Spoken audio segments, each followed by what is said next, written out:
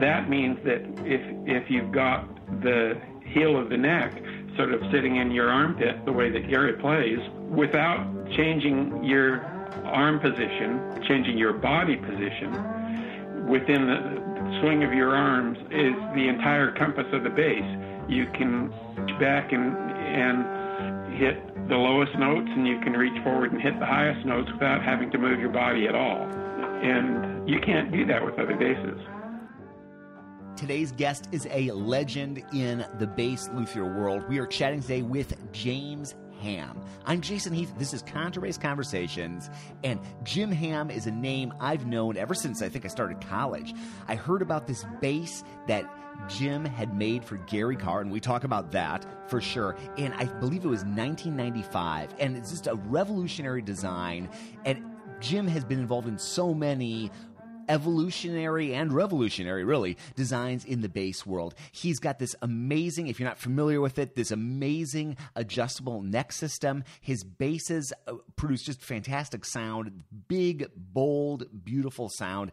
Gary Karr swears by them. That's what he's playing on these days. They're all over the globe, and I just so appreciate Jim taking the time to chat with me. I'd like to thank our sponsors, D'Addario Strings, Upton Bass, and the A440 Violin Shop. More on them later, but let's dive into this conversation with Jim Ham. Well, are you working in the shop at this point? Are you working on basses? Yeah. Okay. Well, quite honestly, I'm not doing much work on basses these days, but lots of violins and bows. Really? Okay. Yep. Okay. Wow. I mean, I've got some basses here that a couple of jobs that I just got done, and I've got a bunch of basses that I need to be getting on with fixing up. But I've got actually a whole lot of instruments that I've accumulated over the years that, with the idea of always having something to sort of fix up and sell in case I run out of repair work, but I haven't run out of repair work for more than 40 years. So, okay, but that's a instinctual thing, sort of. Got the work ready to go just in case. Yeah, and it's kind of I'm at a life stage where I really need to get those things out the door now. Sure. and not get any more. Oh man, wow! You know, I was just down in Las Vegas, maybe 2 months ago at Gary Karr's place. Yeah, you sent me that picture. Yeah, isn't that and so it was so cool to see. I mean, I've seen your basses before, certainly, but it was great to be up close and personal and see that in action. Yeah. And I know you've gone in the past to the Oberlin workshop. Are you planning on going this year, or do you go to that anymore? Or I'm just curious. Yeah, I've been going regularly. I go to the Violin acoustics workshop, and how long? 15 years or more every year. And this summer, I'm not going to go. Oh, okay. And the reason that I'm not going to do that is I've been sort of doing things that I've always wanted to do and never got around to. And always in the third week of June, when the violin stuff is going on in Oberlin, or very close to that time, is the National Old Time Fiddle Championship in Weiser, Idaho, which is not only a fiddle contest, although it is that. There's really a lot of jam sessions and all kinds of bluegrass and swing and fiddle stuff that I've always wanted to go, and I've never been, and I'm going to go this summer. Nice. Well, that'll be a fun summer. This is the first. I actually am going to go. A few luthiers invited me to go and do some interviews and that sort of stuff with people there. So I'm gonna head. We've got an International Society of Bassists board meeting. We're gonna tour Bloomington, and then right after that right that same weekend, I think, is the VSA workshop for bass workshop. So you're going to go to Oberlin? I'm going to go, yeah. I'm looking forward to it. Yeah. Well, I just decided this year I'm not going to do it. Yeah. Which is the first time for a long, long time. I think I only missed it once before, and that had to do with a sort of a family health emergency. Okay. Nothing to. Yeah. Wow. Well, maybe our paths will cross again there some other year. It's every 2 years, right? Isn't that how that works? Well, okay. The bass workshop, which I started. That's what I thought. Yeah. Cool. No, I started it, and since I've been going to Oberlin for a long time, and I always thought that there needed to be some bass content there, and there never was. I mean, there's the violin makers and the bow makers, and all of that's great. And the basic idea, the first violin makers workshop, which was primarily about violin restoration, was started by Nigo, Vakan Nigagosian, and I don't know how long ago that was. Probably 30 years now. Wow. I'd have to look it up, but the basic idea that Nigo had was that information, knowledge about violins should not be secret, which the violin world was always sort of a secret society with the sort of in-crowd keeping things to themselves. And Nigo decided that it should instead be shared, and that everybody benefits from sharing information. In fact, the motto was, everyone teaches, everyone learns. Nice. So anyway, I guess opened my mouth more than once saying, well, there ought to be some bass content. A couple of people said, well, why don't you make that happen? And I did, and I talked to people in the VSA about doing that, and it was my idea to ask Jay Van de Koppel to help out with organizing, because he's a much more organized person than I am. And I brought David Gage on board for that, and so that was the first one. I was the director with Jay and David as the other people, and then after that, which was a really intense experience, I decided that I should then pass that on to let other people do that. Was that in the 90s that started? When did that start? The bass component of the workshop. I think 2010.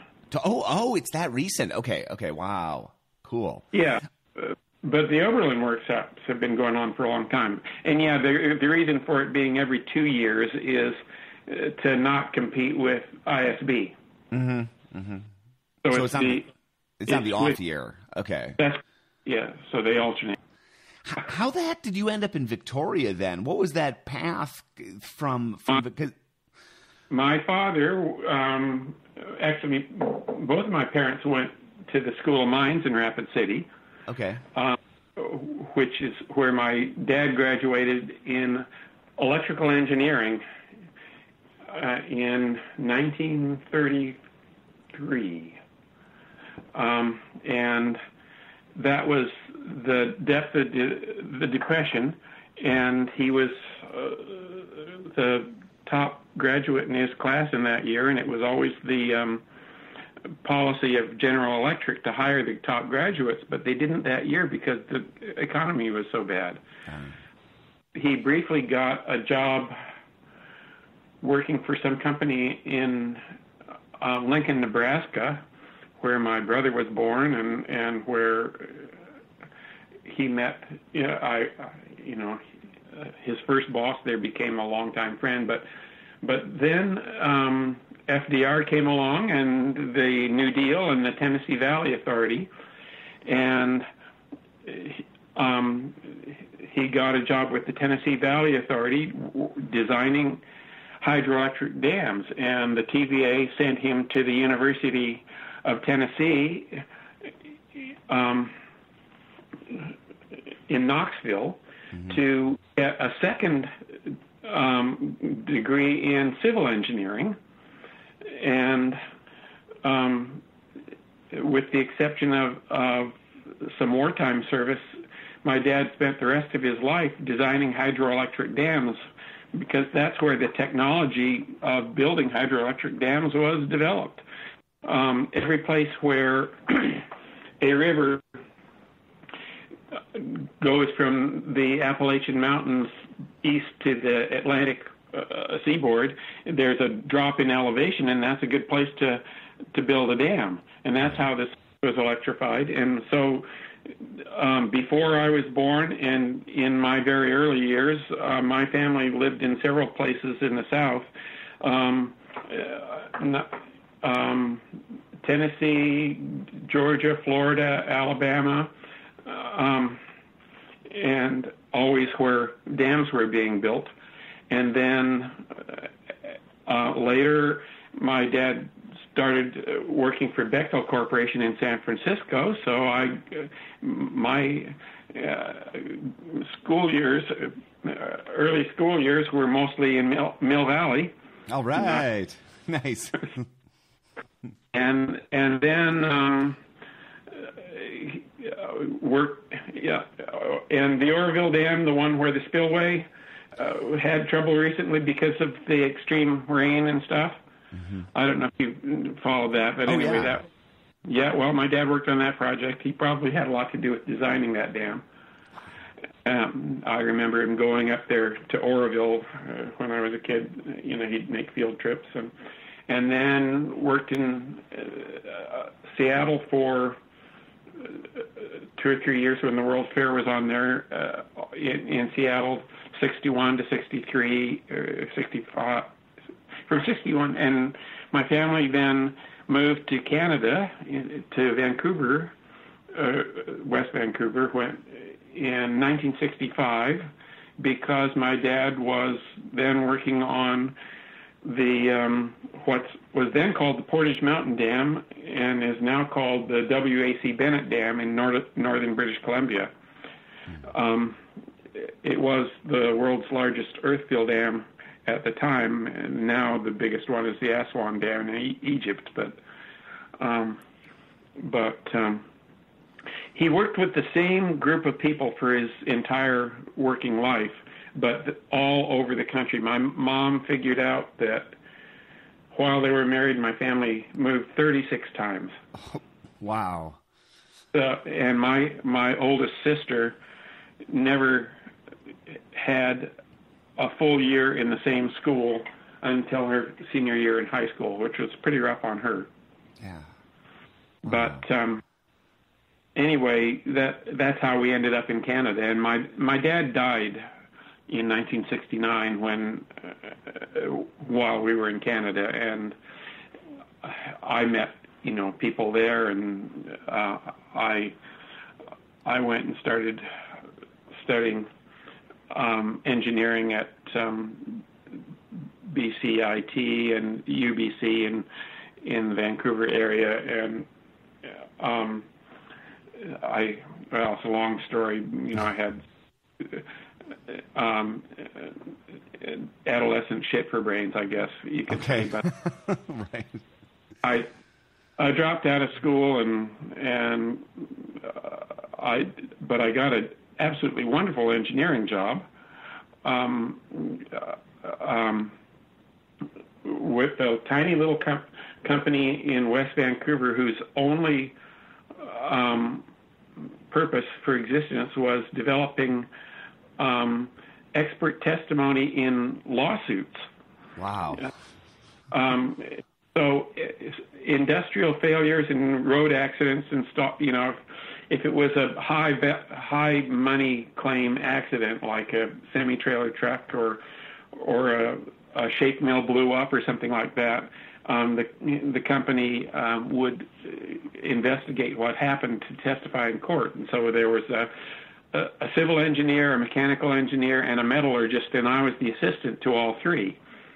And so for that job, I did photography and prepared metallurgical samples and did surveying of accident scenes and would take apart suspected components of, a vehicle that had crashed or something like that to relate it to the accident. And I just loved that job. But the problem was that at that time, the British Columbia elected a sort of socialist, semi-socialist government. The Dave Barrett government was elected, and they were bringing in no-fault car insurance, meaning car insurance was and still is, the liability part of it, strictly limited to it was a government monopoly on car insurance, and no fault meaning insurance companies were no longer suing each other. Therefore, they weren't hiring experts to prove that it was the other guy's fault. Right. And Jack, my boss, said, "Well, that's 60% of our business gone, so no more company." And as a result, I with my then friend Dave Cahill and his then wife Marjorie, who had started a little music store in Port Coquitlam near Vancouver, we decided, well, let's move to Victoria and start a music store. And I thought, well, I'm probably not going to last, but I'm not doing anything else right now.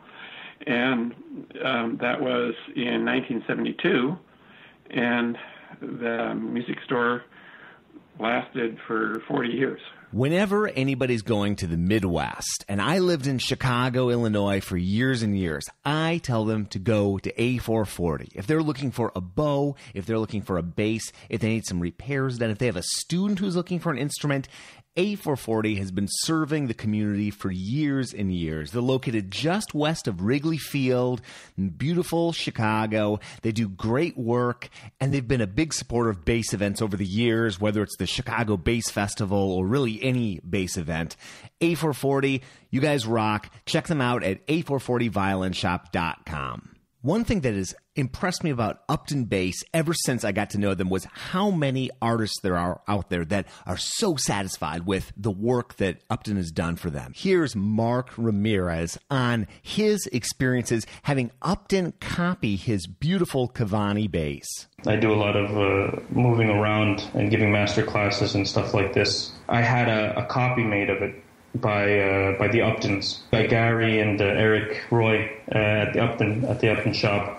They made a copy of it, but they made an even smaller copy. I think it's a 7/8 copy of the bass. I use it now. I use that bass for my solo playing, which I do a lot. Recently, I've been doing a lot, especially here. And it has a detachable neck. The detachable neck, man, I tell you, in Europe, it's the craze. Learn more at uptonbass.com, and thanks for sponsoring the podcast, guys. Wow. Now, had you been playing music? Were you playing when you were a kid, violin, or did that come later in life? Okay. Music, banjo and guitar, and later sort of fiddle, and I play a lot of fiddle and mandolin now, and I play violin in a community orchestra. But as time went on in our business in Victoria, the between Dave and myself, we sort of, I worked on fretted instruments, and but I gradually got more and more interested in the violin stuff, and people were coming to me with violins, and what the pattern that emerged after a while is that a local teacher would send a student in and to get some work done on the violin, and apparently the teacher liked what I was doing on the violins, and pretty soon the teacher was coming in with her own stuff. Gradually the work that had been going down to Armin Schliep's in Seattle started coming to me, and gradually more and more people were asking me about bows, and I didn't know a darn thing about bows, and I was so ignorant that I didn't know how ignorant I was. But Vicky Karolek, it wasn't Sonia de Olivares, who was a viola player in the symphony at that time, happened to be a friend of Francis Rutherford, who at that time was living in Mountain View, California. Mm-hmm. Francis, that was back in the extremely early days of Silicon Valley. I don't know if it even had that name yet. I guess, but Francis was a cello player, and he had been learning bow making with John Bolander, who worked with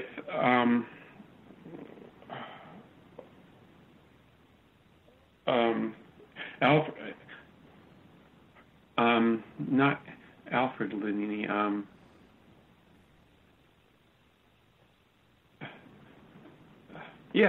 Bolander was working with Alfred Lanini in San Jose, and so Francis was trying to learn to make bows, and he was starving. So I need to get a job in an orchestra.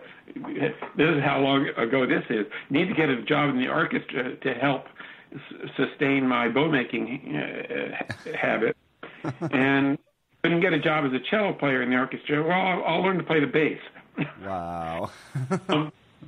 So, darn if he didn't learn to play the bass, pretty soon he's principal bass of San Jose Symphony. Oh, cool. And then he got really interested in playing the bass. And went to study with... who was the guy that's kind of a sort of very modernistic bass playing in San Diego? Was it Bert Turetsky, maybe? Say it again? It might have been Bert Turetsky. Turetsky, yeah. Yeah, that's right. Mm-hmm. And so Francis went and studied with him for a bit, but then he got interested in Gary Karr, and so Gary was coming to Victoria even in the early 70s, and Francis came up to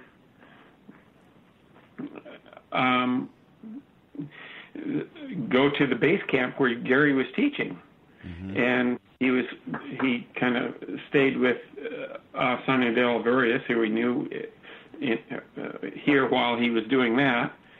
And Sonia said to Francis, well, there's this sort of talented young guy who needs to learn about bows here in town, and could you go and talk to him, And so literally what happened, this would be 1978 maybe, Francis walks into our store, in our workshop, said, "Hi, I'm Francis Rutherford. I'm here to teach you how to make bows." Huh? That's great. Oh, well, I thought, okay, well, I would like to know how to rehair bows because people are always asking me about it. And how hard can that be? I probably, learn this in a couple hours or something like that. So I had a couple of jug bows sitting around, and one not too bad. And Francis had a few tools with him, and plus there were some of my things, and I watched him over the period of a few hours totally transform that bow and do amazing stuff. And I just kind of was gobsmacked about how much there was to know. And he said, you can't just learn to rehair bows. If you want to do it responsibly, you have to understand the whole process of making, restoring bows. And why don't you come and work with me in Mountain View and learn about bows, which I did. And it turns out that Francis, of course, had been studying with Gary Karr. He made the bow that Gary still loves the best of all his bows. No. And I was familiar with Gary Karr even before I moved to Victoria because I'd seen him on CBC television. Mm-hmm. At that time, Gary was teaching in the Nova Scotia school system. Mm-hmm.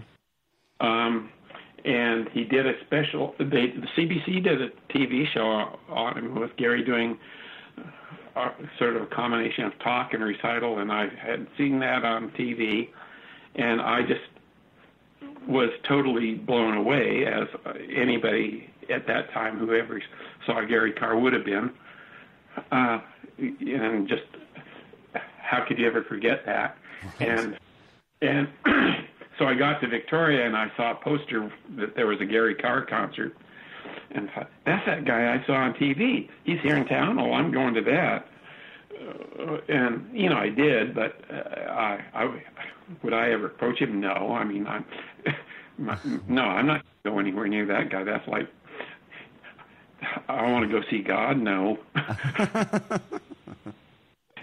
But while I was working with Francis,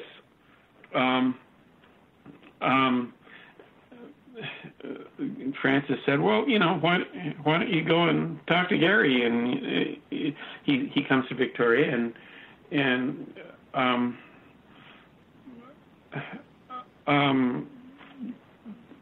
so I sort of worked up my courage in 79, in 79. Went to a concert that he did in conjunction with the Johansson International Music Festival, which was a wonderful thing that we had going on for many years at that time, and Gary was a principal part of that. And I sort of buttonholed him after a concert and introduced myself and said that I was a friend of Francis Rutherford, and Francis said I should meet you, and Gary's eyes just lit up, and he said, Francis Rutherford, well, if you've been working with Francis, please come see me. And by the way, I've been having some trouble with my bass, which was the Karr-Koussevitzky bass at that time. And long story short, the next day, Gary's bass is on my workbench, and I think, oh, God, now what am I going to do? But I was able to solve some problems that he had for a long time with some mysterious buzzes. And pretty soon, well, if you know one bass player, pretty soon you know 100 bass players. Right. And after I met Gary and started working for him, I was getting a lot of basses coming in. Plus, there were some really great musicians with great instruments who were coming to that music camp. And those musicians and their instruments were coming into my shop all the time then. And that was going on for years. I mean, like, some really great stuff, and bows. And so I got more and more into it. So Gary had everything to do with my career in sort of violin and bow work, and everything. Not only with basses. You know, he was a real turning point in my life that way. But, you know, with regard to the bass, I didn't come to Gary because of my interest in the bass. It's more I was interested in the bass because of Gary. Right. And well, and then just to it's so cool talking to Gary about your basses. He says, you know, when he travels, he never brings a bass. As long as there's a Jim Ham bass in that, you know, in that city, he'll go there. Like, and your very first bass was for Gary, right? Yeah. So you know, he had the Karr Foundation for a long time, and the Karr Foundation commissioned the basses. Gary was always a believer in new instruments, and he would commission new instruments in order to loan them out to students who needed good instruments. And I knew this, and after I had known Gary for a number of years, this would be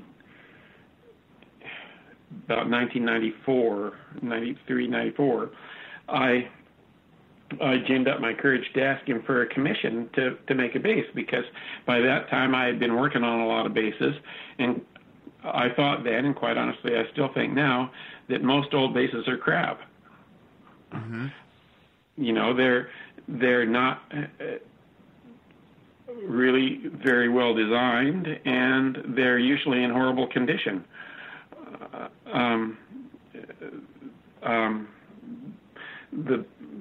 The people who are the best craftspeople, the people who are really good at working on violins and cellos and stuff like that, don't want to work on basses because it's twice the work for half the money. Right. It's been true for a long time.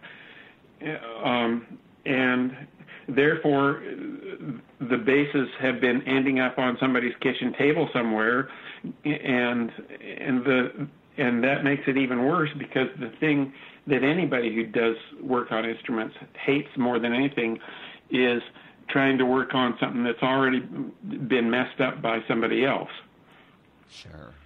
And that's most basses. So I was, because of Gary and because people were coming from all over the world for, the Johansson School of Music, and then Karr Camp, which, after the Johansson International Festival died, and the school associated with that, because J.J. Johansson died, that's basically what happened. Gary continued to have Karr Camp for many years after that, because people still wanted to come to study with him. And so I had great bass players with great instruments coming into my shop all the time. And I was seeing what's supposed to be the best old basses, and I thought, well, if this is the best old stuff, I think I can do better than that. And so I asked Gary for a commission, and he right away said, well, I definitely want you to make a bass, but this isn't for the Karr Foundation, this one's for me. Nice. And that's the one that you saw.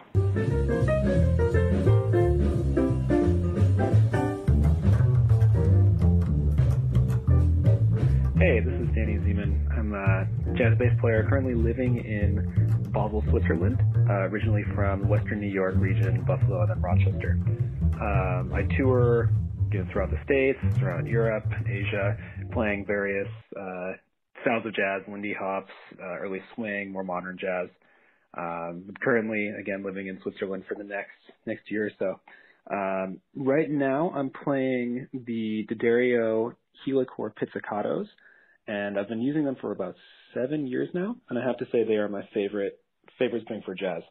The clarity in sound and tone, intonation, everything is just exactly what I'm looking for. They're not too bright. There's a really wonderful musical sustain that you can manipulate, for when you're playing ballads or more up-tempo tunes. I mean, just the range of color and control that you get out of them is just exactly what I need. It suits my needs perfectly, and I definitely encourage anyone who's looking for a new string to check out or wants something that is great for jazz and gives you more of that sustained sound. Definitely consider the Helicore pizzicatos. Pardon me, it's a remarkable instrument, and I love that like getting up close and seeing Gary demonstrate like some of the dimensions. Like the strings are a bit closer together than is average. Obviously your that remarkable neck adjustable system that you've got. It's the first thing that jumped out at me is just like it is amazing the projection on that bass. It is just a sonic cannon, in a very positive way. It's really cool how both the sound and the playability and everything is just a remarkable instrument. Well, the design of that bass grew out of, like I say, everything. My entire history with bass is based on Gary Karr. Mm-hmm. Right.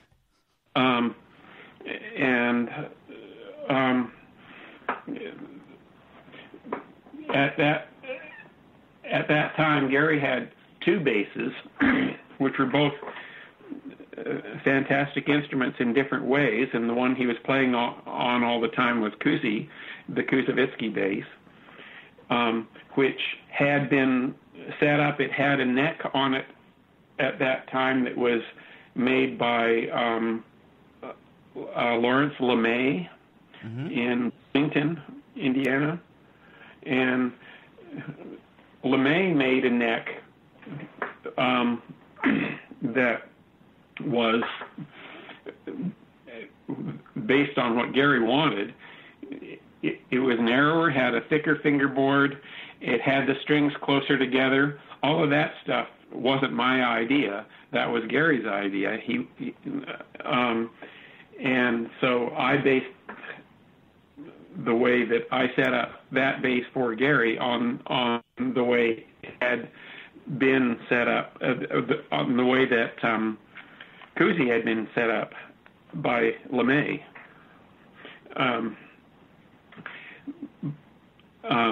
But the design, I didn't.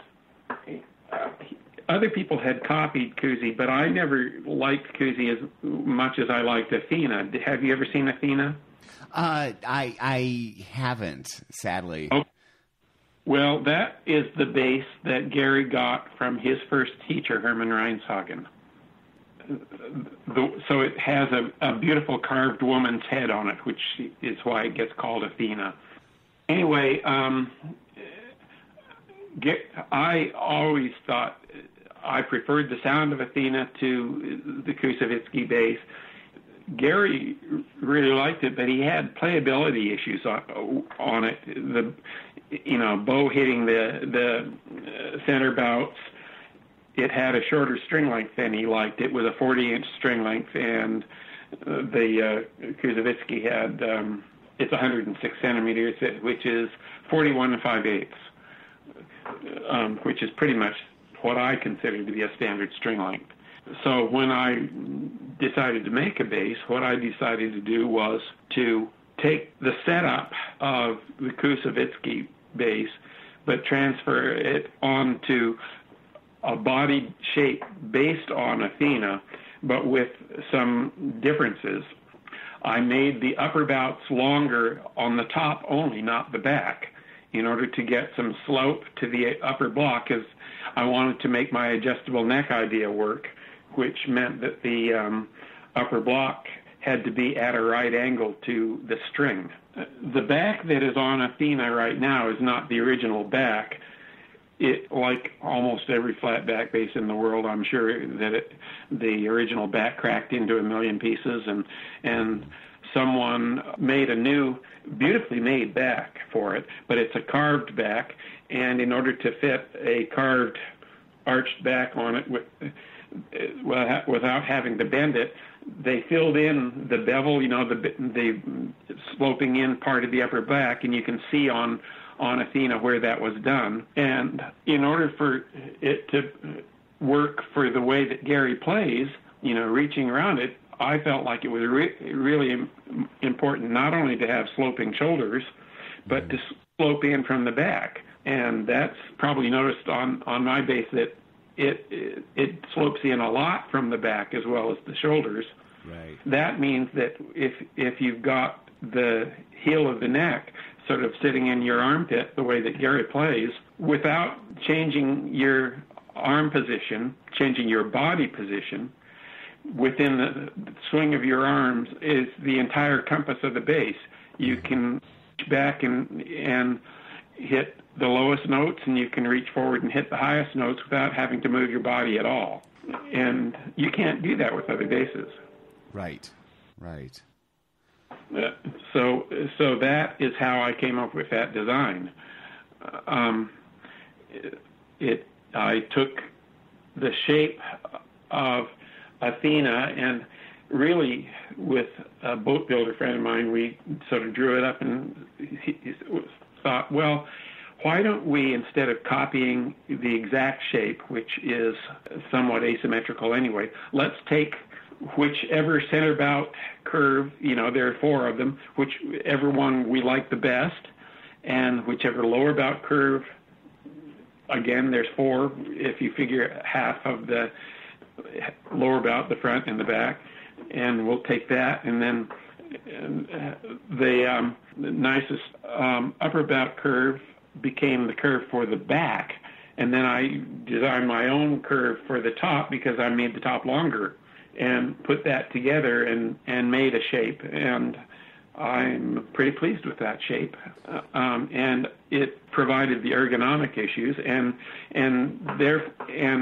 I also, in order to make the string length and setup work, that by setup I mean the basic setup configuration that LeMay had done on the Karr-Koussevitzky bass, I changed the F-hole position relative to the center bouts, and that solved the bow clearance problems.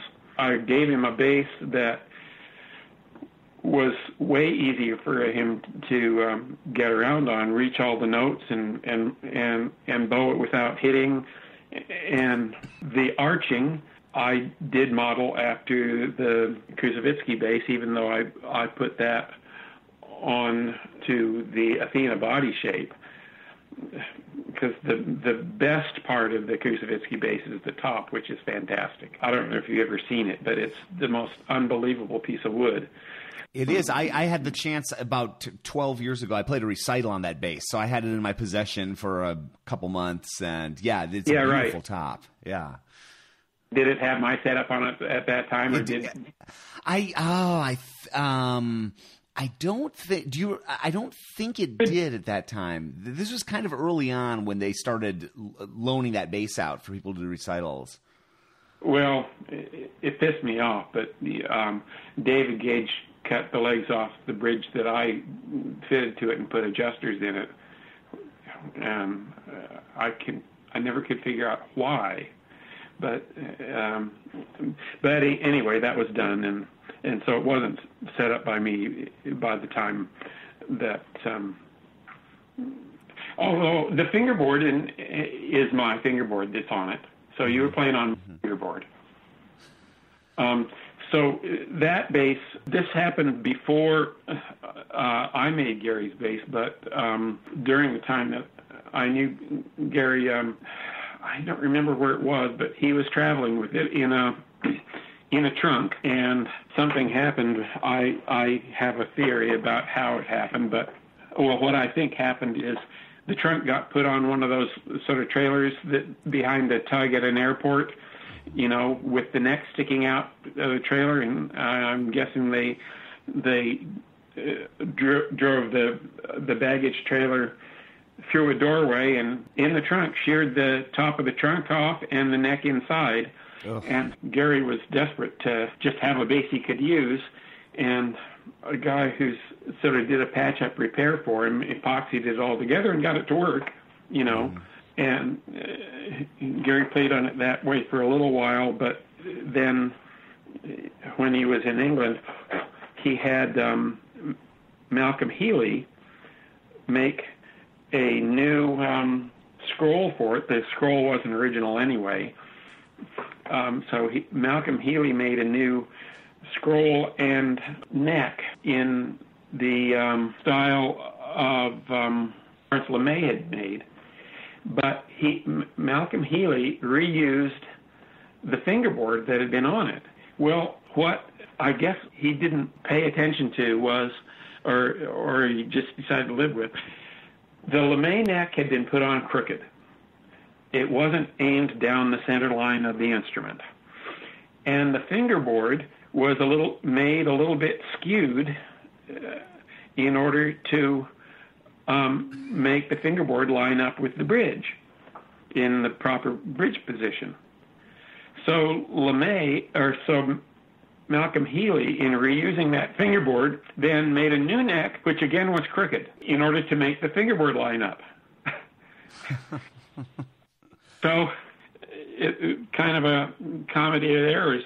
And later, I made a new fingerboard, which again is modified in order to make it line up because it had to accommodate the Malcolm Healy neck. And that's the fingerboard that's on it now. So I made the fingerboard that's on it, but it's on Malcolm Healy's neck with Malcolm Healy's skull. Wow. The neck that I made, years after making the bass for Gary, asked me to make a new neck for Athena with the adjustable neck system, which I did. So Athena now has a neck and fingerboard that's adjustable, made by me. It lines up correct. It's not crooked. Well, I love that system of yours, the adjustable neck system. It makes so much sense to not have to cut the feet off and put adjusters in, and yeah, it's great. Well, Gary, while he was traveling with the Karr-Koussevitzky bass, always had a half a dozen bridges with him for both different string heights based on climate and different kinds of sound that he'd get with the bridges. And I cut several bridges for that bass. But he never wanted an adjustable bridge because, the thing that Gary doesn't like about the adjustable bridge is not mainly the sound, although it is partly the sound. It's the feedback he feels the bass is doing through his bow. And if you understand the whole instrument and bow together as a vibrating system, an extremely complex vibrating system, which they are, because every part of the instrument vibrates, and the bow is vibrating, and they work together. What Gary is an absolute genius at doing, more than anyone else on the planet, is intuitively feeling how a bow interacts with an instrument. As soon as the bow is moving, it's not only exciting the instrument, but the instrument is in turn exciting the bow, and Gary can feel how that's doing, how that's working, and he can adjust the speed and the position of the bow and force of the bow against the instrument in order to have it perfectly hook up with every vibration cycle of the string at whatever pitch and whatever string he's playing, in order to get the maximum sound for the minimum effort. And that's why you can't hear his bow changes and why he can get so much sound. Wow. And Gary was never able to quantify, to scientifically understand how that worked, but a person that did scientifically understand how it worked and who came and studied with Gary in Bloomington, was Knut Gutler. Mm-hmm. And I got to know Knut Gutler at Oberlin, even though Knut was an extremely good bass player. He was the principal bass of Bergen Norway Symphony, or maybe Oslo. Was it Bergen or Oslo? I forget. But and did some solo bass recordings. He kind of quit playing bass later in his life and got into studying acoustics, which is how come he came to Oberlin. He was there to talk about violin and bow acoustics. But Knut analyzed what Gary was doing, and even though Knut played French bow, he learned to do with a French bow what Gary does with a German bow and get that same effect. Anyway, it's absolutely dependent upon the ability to feel through the bow what's going on. I can't do it. I've stood with Gary and had him play, and he said, tried to place my hand on the bow while he's doing and see if I can feel what he's doing, and I can't do it.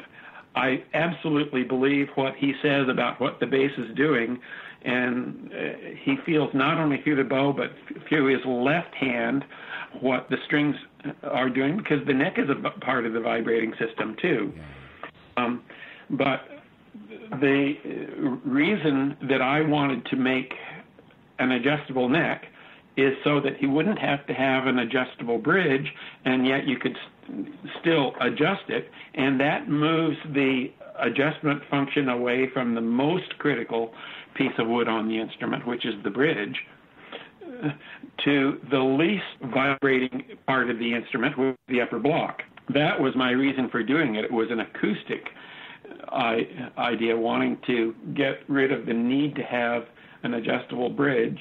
And at the same, it really hadn't at that time occurred to me that it was going to be a thing that people wanted to do to make the neck of the bass removable. But as years went by and it became more and more impossible to travel in an airplane with a bass, more and more people wanted removable necks. Well, my bass has always had a removable neck. Mm-hmm. It's just that, if you just take the strings off an instrument and put them back on, it takes a while for things to settle down and, for the instrument to get back to sounding. So it's not an ideal thing to have to take your instrument apart and put it back together again if you travel. But if it means you can have your instrument, it becomes something that you may have to live with. And, so now other people want to use my system not only because it makes the neck adjustable, but because it makes it removable. So I've been helping out Nick Lloyd and Daniel Hatches with adapting the system to their basses. Yeah, it's remarkable, and it's great. It's got that dual benefit, like you're talking about. You don't need the bridge adjusters. You can move the neck super easily, but then you can also remove it so you can deal with the current airline situation. But Jim, thank you so much for chatting, and folks, check out everything that he is up to and that he's done in his career at hamstringsmusic.com. And I love doing these conversations. Jim is somebody that I've known about for decades and getting a chance to sit down and chat with him. It's such a thrill. And to be able to put it out in the world like you can do with a podcast, that's an additional thrill. So thank you, Jim, for chatting with me. And thank you for listening to this show. If you want to learn more about luthiers, we've interviewed a ton of people, from Barry Colstein to Trevor Davis to Tom and George Martin to, the list goes on and on, Patrick Chartone, so many people. And if you go to contrabassconversations.com/luthier, I believe that's right, you will find all of the episodes we've done going back over a decade. And if you're new to this show, or if you've been listening a long time, regardless, I'd love to hear from you. Send me a message, feedback@contrabassconversations.com. I open up my email every day, and I have sometimes over a dozen messages daily from people all across the globe, all walks of life, from people in their teens to people in their 70s. And it's just so interesting for me to hear about where people are from, what they're up to, what their life path has been, what they're interested in hearing more of. That's just super interesting to me. So send me a message. I'd love to hear from you. Contrabass Conversations is produced by Michael Cooper, Steve Hinchy, Trevor Jones, and Mitch Mooring. And if you're looking for a double bass, Mitch is making beautiful instruments in the Dallas area. Learn more at mitchmooring.com. I am your host, Jason Heath, coming to you each and every week from San Francisco, California, and we will see you again soon for more life on the low end of the spectrum.